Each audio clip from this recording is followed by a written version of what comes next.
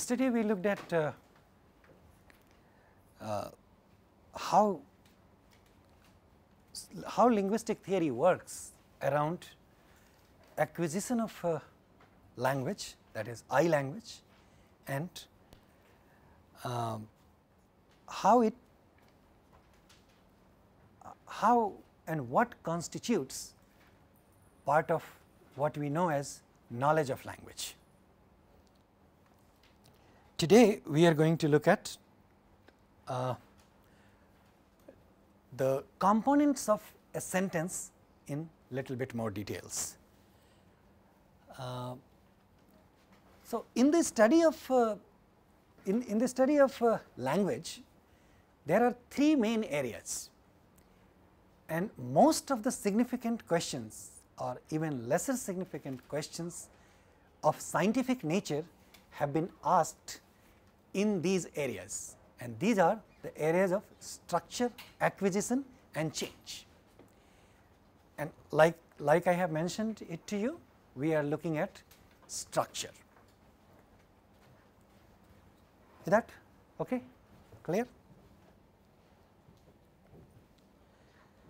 Out of the three, the reason why we are talking about linguistic structure or the structure of a sentence is structure has been favorite area for many people.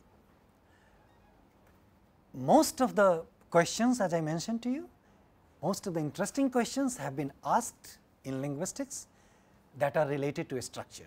That is, answer to those questions we get from the study of a structure of language. Have you heard these names that you see on your screen?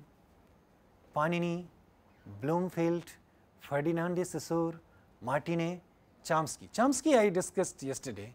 How about other names? Have you heard these names? Yes, how many of them? Panini is Panini is for in Indian context he is very Why is he famous? he basically codified Sanskrit language in a written form, the grammar of Sanskrit language. Okay.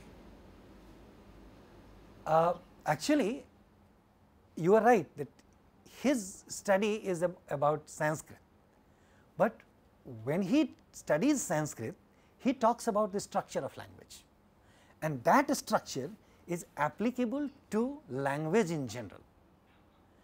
That is, there is a difference between language and Sanskrit.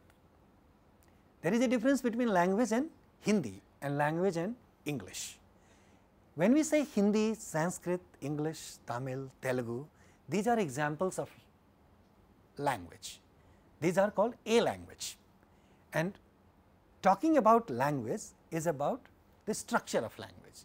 So, Paninian study of Sanskrit actually talks about structure of language at the level of words, and I'll show you more.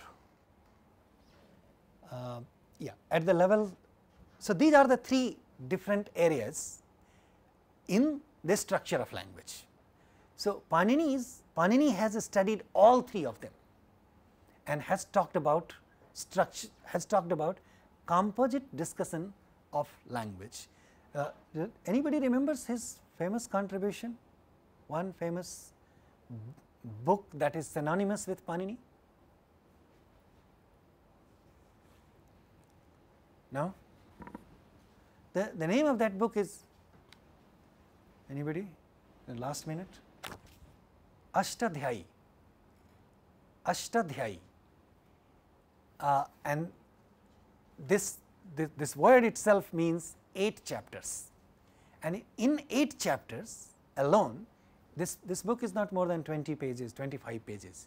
In these 25 pages, 8 chapters, he has only written rules, what we can now say equations or algorithms, and that describes language at the level of sounds, words and sentences.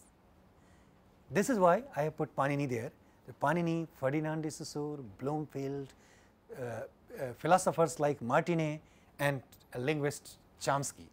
These are the people who have studied structure of language, and Panini has studied at all 3 levels, but Chomsky and others have studied language only at the level of sentence. However, there are contributions of Panini of studies of sound patterns of English and others, and its implications for structure of word and morphology as well, which is morphology. Okay, so let us look at sentence now in little bit more details. So, like we discussed Panini, let me tell you one more important thing about Chomsky and linguistics. When Chomsky talks about I language, he talks about his object of study is a sentence, and he talks about ideal native speaker. Anybody knows about this ideal native speaker? No. An ideal native speaker for a Chomsky is it first of all it does not exist in real world. The ideal native speaker is who speaks a language. If we talk about English, the person speaks English and speaks nice sentences, like sentences like these: the door is open, this is a pen, this is a phone. These kinds of sentences he speaks. Therefore, therefore we say an ideal native speaker takes a chunk as a sentence and idealizes it. However, in real world we do not speak idealized sentences. I will show you what I mean by that. This is an ideal sentence, an example of an ideal sentence. What does this sentence mean? What does this sentence mean? The door is open. A state of an object. Tell me a simpler meaning what it means. This is a door, right? What is it right now? Closed. When the two sides of it are apart from one another, that is what probably you mean, the state of object, and we say it is open. For Chomskyan linguistics, the important thing is to study the components of sentences, which is part of I language. When we bring E language into it, that is particularly discourse in it, this sentence may have different meanings. What kind of meanings do you think this sentence can have? Do you want me to give you context for that, or can you give me a couple of different meanings of this sentence? It could mean that there is an opportunity in front of you. There is an opportunity in front. The door is just a metaphor for. And in that example, the door is being used as a metaphor for opportunity, right? Let us talk about physical reality. This is closed right now. Someone knocks at it, right? And you say the door is open. What does it mean in that context? It means you can come in. You can come in. It's not large. Right? You are inside the door. Right now you are inside, and someone tells you the door is open. What does that mean? It could mean go and close the door. It could also mean Get out of the. You can leave it out. right, you just get out, right? When the person entered the door and is standing near the door, and then you say the door is open, then it means please close it before you enter. It still remained open. This is called interpretations, and this is part of discourse. What I am trying to tell you with this example is such things are not part of I language. Such things are not part of what we are going to discuss, the structure of language, and this is why probably it is sometimes called monotonous. Let us say what is it that we are going to talk about and see how this could be interesting. As part of a sentence, I have picked up a very small one. The sentence is I like pizza. And again a simple sentence. Everybody understands the meaning of this? Okay. If I ask you ask you about different components of this sentence like I, like and pizza. Can you tell me a little bit about the different components of sentence? What is I in this sentence? Subject. And like? A verb. Very nice. And pizza? Object. Object. Right? How do you know that?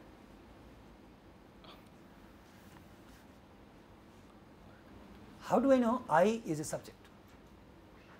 In other words, the question that I am asking is how do we know about subject? How do we figure out that a particular component of a sentence is a subject? He is doing an action that is implied by the verb on something that is implied by the object, like that.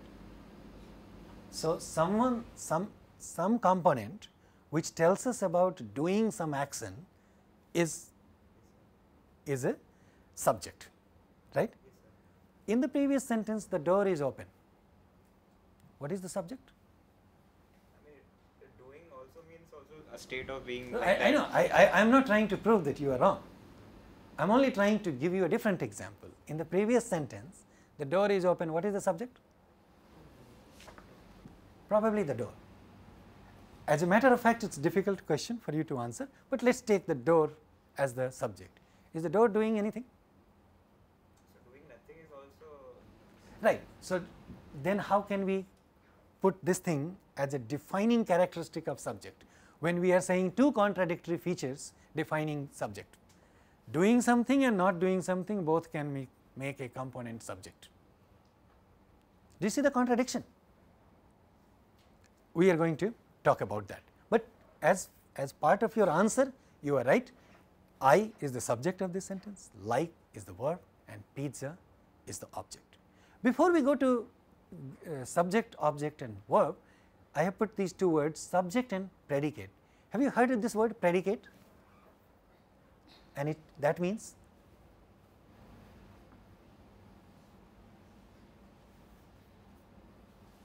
predicate means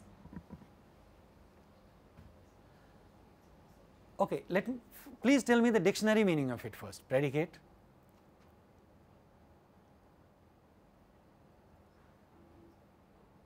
Anybody? All right. I think that's a difficult question to ask. Is it difficult to give a dictionary meaning of predicate? It is difficult because I am also not going to give it to you.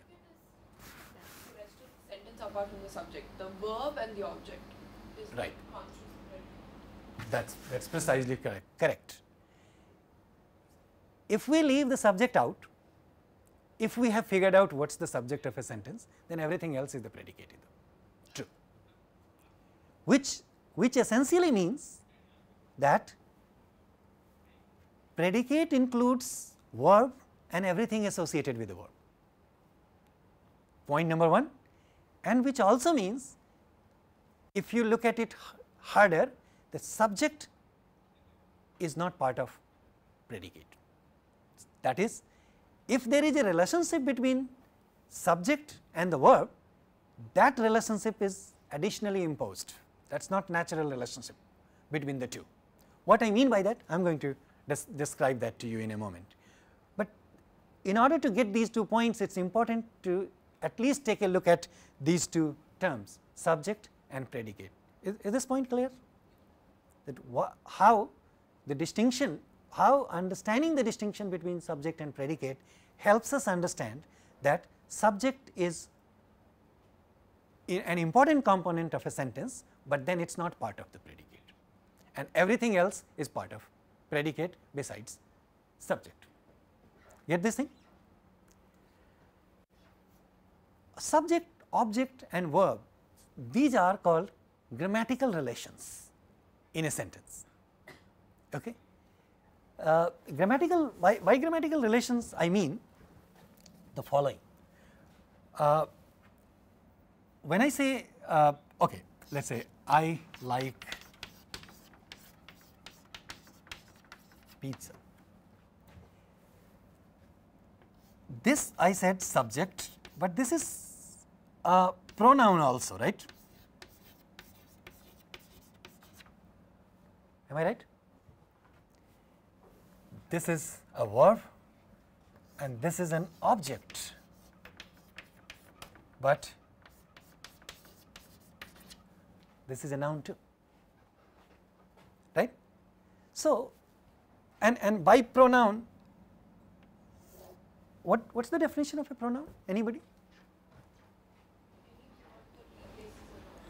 Any word that replaces a noun, or any word that can come in place of noun. So, can we say the pronoun is also a type of noun, right? So, it's a convenient way to make a distinction between a noun and a pronoun, but eventually at the end of the day they are also nouns, and they a different kind of a noun of course, but they are a noun. Because a noun can very well come in this place when we say John likes pizza, right? Now, this is a noun. When it is a noun and this one is a noun, these are their categorical features, that is, by themselves they are nouns, and grammatical relations are important in a sentence. These nouns or pronouns receive grammatical relations only in a sentence. Get this point? The grammatical relations are not important outside sentence. That is, there is nothing about this noun which makes it a subject. It is simply the place in this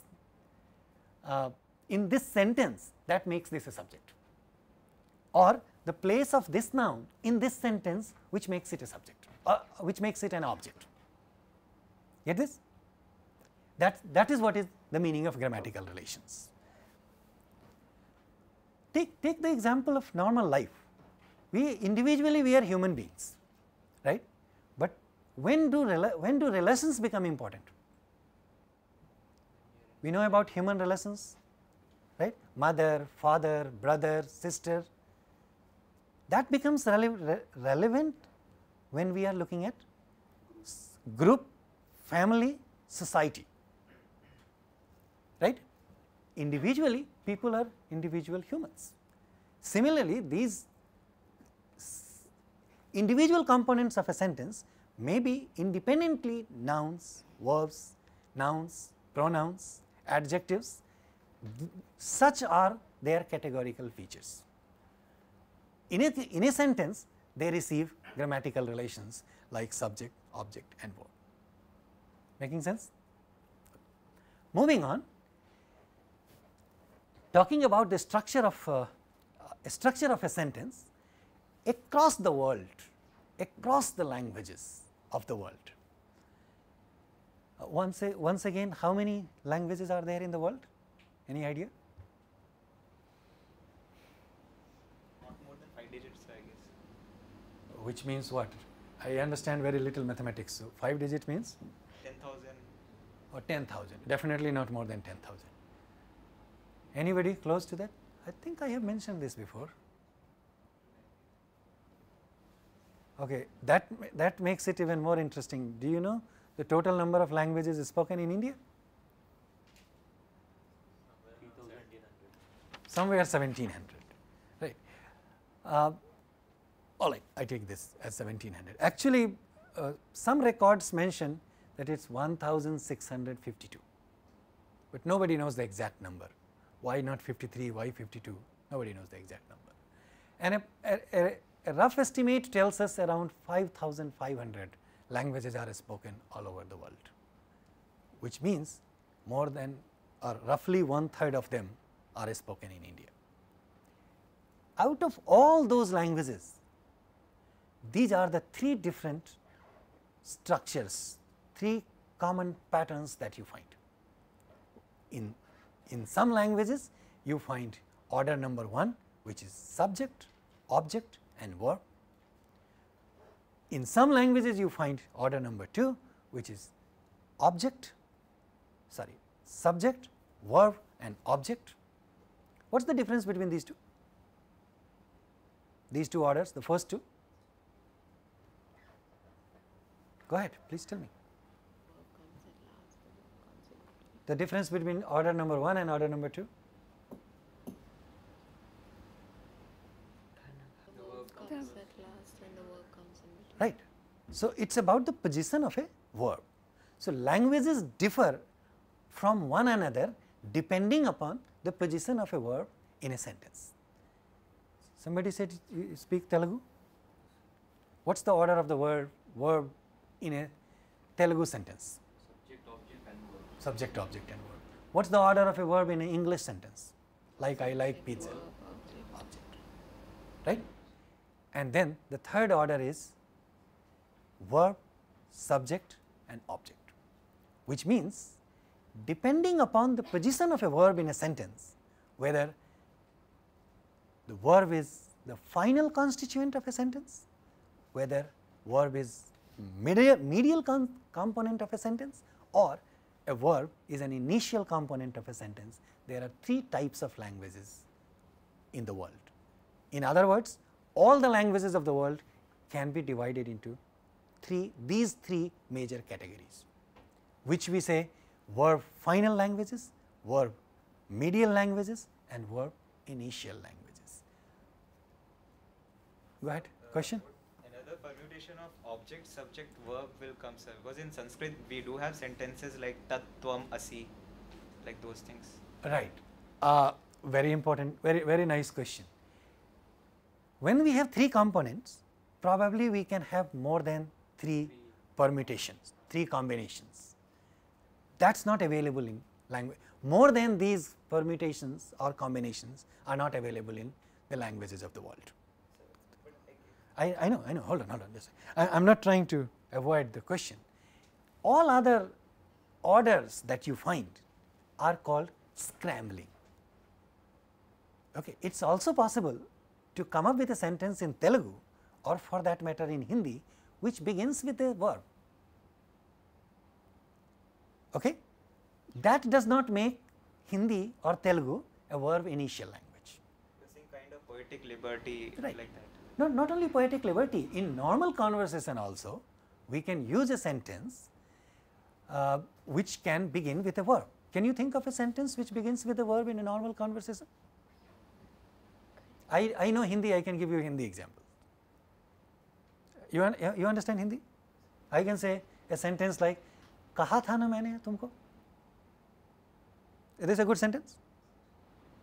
सुना नहीं तुमने? What is the position of a verb in these 2 sentences? The initial one, right? Which does not make Hindi a verb initial language. Okay? I can put a verb in the middle of the sentence as well in a language like Hindi, Telugu or Tamil.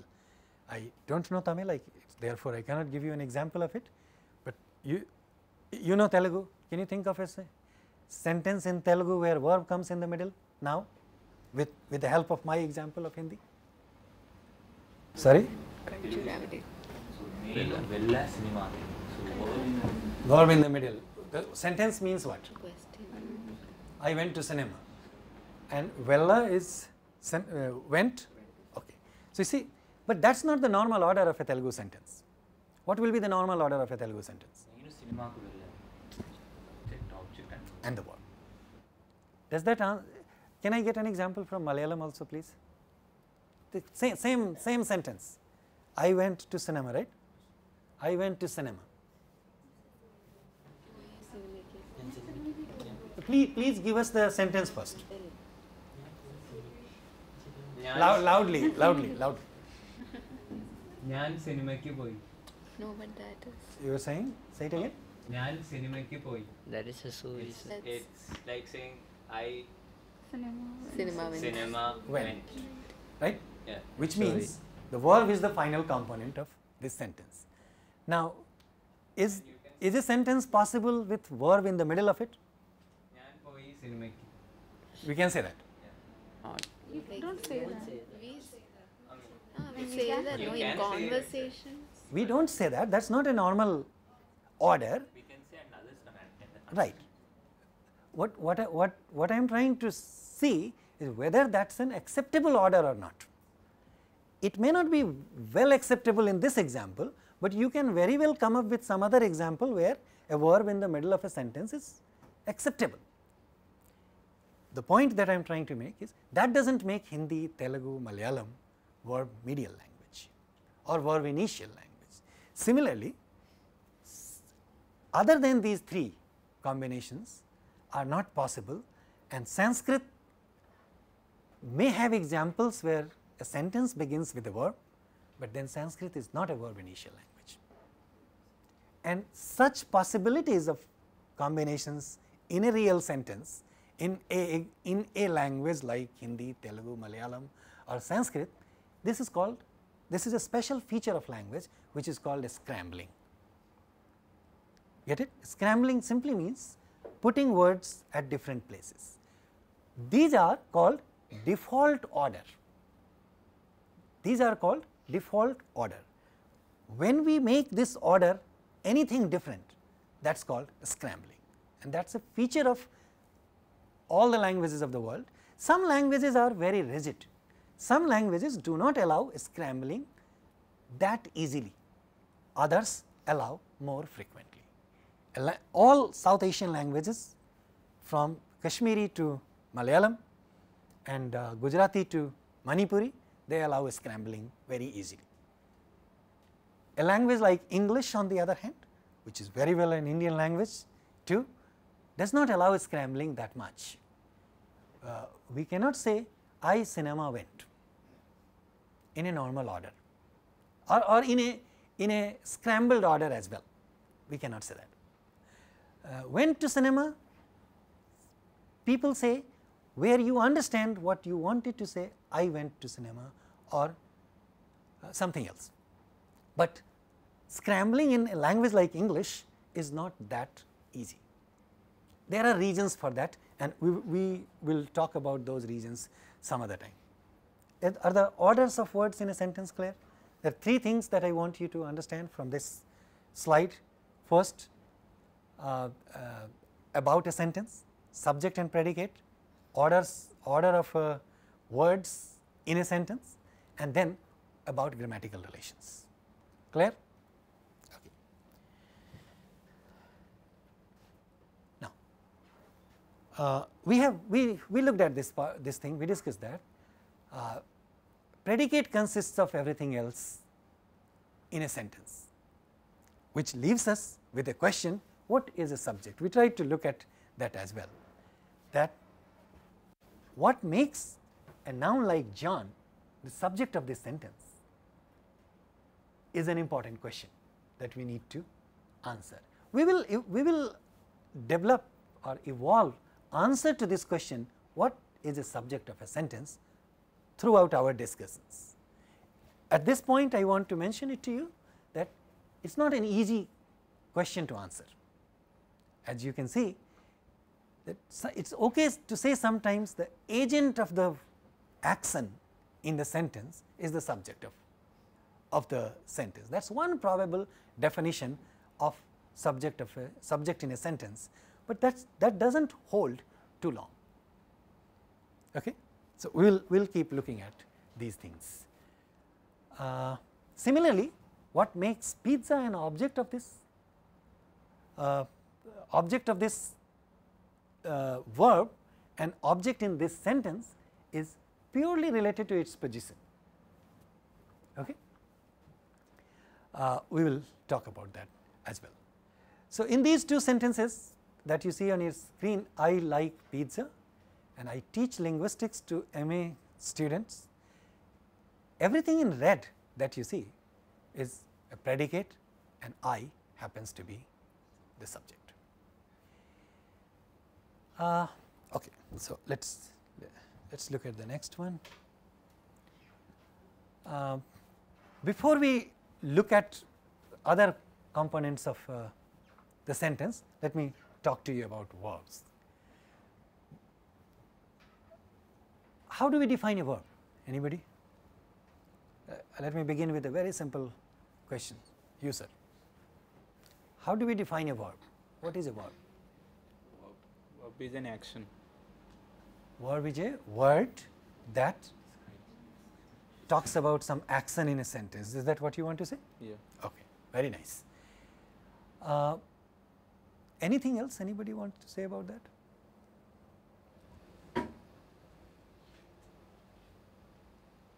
That's the physical description of a verb. Inside a sentence, what's the role of a verb? Being subject and object. So usually I and pizza, they don't have any relationship. Likes is Very nice. So, if we look at this sentence, John likes a pizza. In this sentence, John and pizzas do not make a sentence, right? And individually they are not either subject or they are not object. They are subject, they are nouns. They become a subject or an object around verb. So, verb is a very significant component of a sentence. In other words, sometimes verbs are said to be powerhouse of a sentence. That is, everything else evolves around verb. There are two types of verbs in general in all the languages of the world, and these two types are, as you can see here, transitive verbs and intransitive verbs. I have tried to define it little bit. Can I ask you what these two words mean again, transitive and intransitive? And I am particularly asking you about the dictionary meaning, because I want to draw your attention to a very simple point, that some words in the study of a structure of language, like predicate, intransitive, transitive, are difficult to describe through dictionary meanings. Okay? So, a transitive verb means what? Please. The transitions. Shows transition, such as, please elaborate on transition. object should accompany the verb. I mean, I like. It's not a complete sentence. I like something. Okay. Something can be anything. I mean, these are something, those are whatever. True. So if you take intransitive, I sleep. That completes the sentence. I mean, we don't need object for that. Very nice. Do you understand what he is saying? It's a very, very nice description of it, that a transitive verb necessarily requires an object. And when we say necessarily requires an object, that necessary requirement is about completion of the sentence. A transitive verb which requires an object, in the absence of such object, does not give us a complete sentence, like this one. If we drop the object from this sentence, like John likes pizza or I like pizza, if I simply say I like, this does not give you a complete meaning. When I stop at this point, I like, probably you are waiting for me to complete it, or if I do not, then you can very well ask this question, like what? Did not understand what you were trying to say. At the same time, intransitive verbs are not, intransitive verbs do not need objects, and which means again without objects they are complete. When we say I am sleeping, you do not ask any further question, you understand this sentence, right? But so that is okay, but how do I know that a verb like sleep will not need an object, or a verb like eat or read or like will need an object? This also has relevance for teaching, teaching any language. So you can ask you like what, Right. you eat what, you read what, but you can't ask you sleep what. So essentially a transitive verb, you can ask what at the end of a transitive verb, and if there's an answer it becomes transitive verb. But intransitive words will tend to answer questions like where, and when. You can say I slept in my room or I slept last night. You can't ask you slept what. You can only ask you slept where or you slept how or you slept when. True. Do we understand this? Great, great answer. Simple test. If you can ask the question what with a verb, take any verb, and if you can ask a question and that is a meaningful question, then it's a transitive verb. In other words, if the question is meaningful, probably you are going to get an answer also, and the answer to that question will become the object of that verb. Okay? So, you can ask this question, ask a question here, I like pizza, I like what? Right? Answer to this question, pizza or dosa or anything else, is the object of that verb. If a verb does not allow a question with what, just with what, it does not matter whether you can really make a question for that verb or not. No other question word is important. If the verb does not allow you a question with what, then it is an intransitive verb. Again, if the verb does not allow you a question with what, probably you do not get an answer either. So, go what? Not a good question, therefore, you are not expecting any answer either, which helps you conclude that this is an intransitive verb. So, what are we doing with this question what? Basically, what are we doing with this question what? We are trying to figure out whether the verb needs an object or not, and only one question word, which is what, helps us figure this out. That makes us find out about verbs, whether a verb is transitive or an intransitive one. Amazing. This test works for 99% of time. Sometimes it may not. However, that does not mean this is not a good test. If it works for 99% of time, it is good, but it is important for us to know that it does not work everywhere.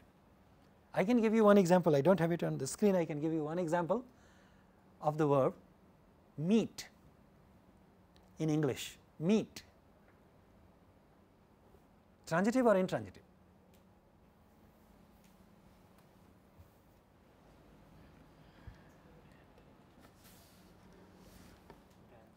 Transitive or intransitive? Transitive. Why?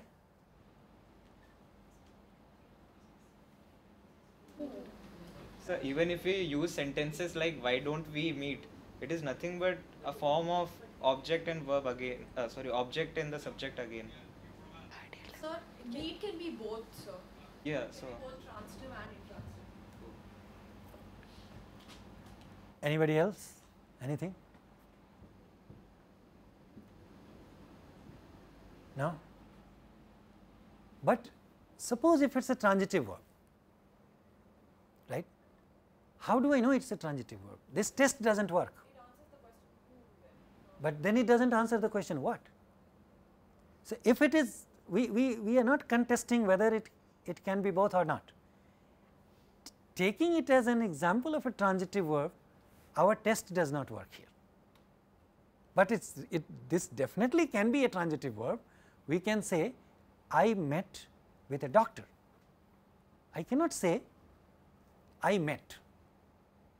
When I say I met, this is not a complete sentence. See, now I want to relate this to what I was discussing with you yesterday, which is knowledge of language. When this particular aspect of language is part of knowledge of language, that is, for native speakers, they do not look at this question to make it certain that this is a transitive verb or intransitive verb. It is clear in their mind that this is a transitive verb, this is an intransitive verb, something else is intransitive. When they say I met, when someone tells a native speaker of English I met, they immediately know that the sentence is not complete, say it more. and then we know that that's not an intransitive verb, it's a transitive verb. But this test doesn't work. That's all I wanted to say, that this doesn't work. So sometimes objects may be of different nature. That's all it means. So not all those objects have to come out of the question what. However, now more than 99% of the time it works. There are a few more examples, we can talk about them later. Okay. Before I go to the real structure of a sentence to show you phrase structure, this is one more important thing to talk about, which is part of the predicate. So we looked at the verb, they are of two types, transitive verbs, intransitive verbs, and verbs are central element of a sentence. It's also called powerhouse. All other elements develop around it. Great, nice. So let's talk about objects as well. Objects are, as we have just seen, objects are in a way a component that defines verb, that defines type of a verb. If we have an object, it's a transitive verb. If we don't have an object, it's an intransitive verb. Therefore, objects being part of predicate and closely related to verb is no surprise for us, that we have just seen. But they can be of different types, and the two types that are very commonly known are called direct objects and indirect objects. So can you tell me something about direct object or indirect objects again, besides what is written on the screen?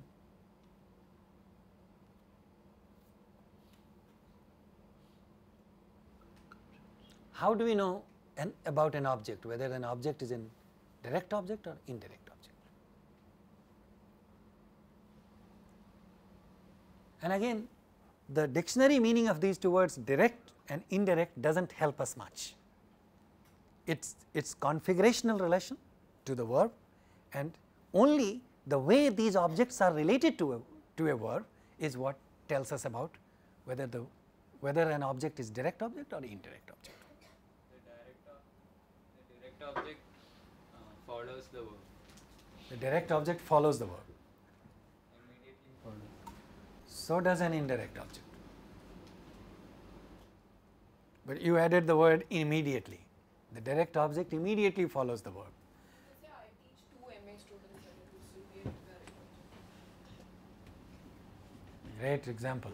And So in the, okay, hold on. So is this distinction clear, what you see on the screen? In a sentence, I teach linguistics to MA students. Linguistics is direct object and to MA students is indirect object, right? That is just a broad distinction. But I am glad you asked this, you raised this question. We can say I teach MA students linguistics. In that sentence, I teach MA students linguistics, we still have MA students as indirect object and linguistics as direct object.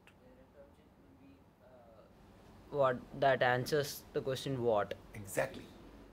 The direct object will be the answer to the question what. I am sorry, you were saying something. I'm guessing indirect object will be the answer to the question to what or to. Add something to the direct object, indirect. By. Sure. It could be, you are right, it could be an answer to whom. If you can ask this question for a subject, for a verb. For example, if I say I like pizza, this sentence is good enough with a direct object. This sentence does not need an indirect object. So when I say I eat a pizza, the question to whom is not relevant. Therefore, this sentence is good enough with a direct object. When a sentence needs both at a time, direct object and indirect object, that is when a verb needs both, that type of verb has a different name, and that name is, what are the names that you have seen so far? What are the types of verbs you have seen so far? Intransitive, transitive, and this type of verb is called ditransitive. So, transitive verb is a verb when it needs one object. Ditransitive is the one when it needs two. So, a verb like teach is type of a ditransitive verb. It needs two objects at a time. So, when I say I teach linguistics, to a native speaker of English, this is an incomplete sentence. The same way I like is an incomplete sentence. We need to say teach linguistics, there is something missing. This may not be intuitively available to us, that is, this distinction may not be intuitively available to someone who does not speak English natively. You understand what I am saying? For lot of us who speak English as a second language, I teach linguistics can be a good sentence. Therefore, it may be difficult for us to find what is the incompleteness about this sentence. So, if we are unable to derive incompleteness about that sentence, that is because we are not the native speakers of English. Okay? However, this sentence will remain incomplete if you do not put indirect object. The order of direct object and indirect object is important, but when they change their position, they do not change their grammatical relations.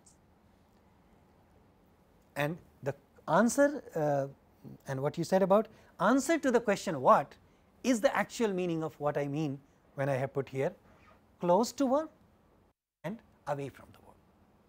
So, the object that is an answer to the question what is the object that is close to the verb. Again, it has one more meaning, close to the verb or away from the verb, that I will show you when I talk about configurational relationship between these components for the syntax of it. Any other question that you may have about these things? No? In that case, we will stop here and we talk about configurational relationship of elements in a sentence tomorrow.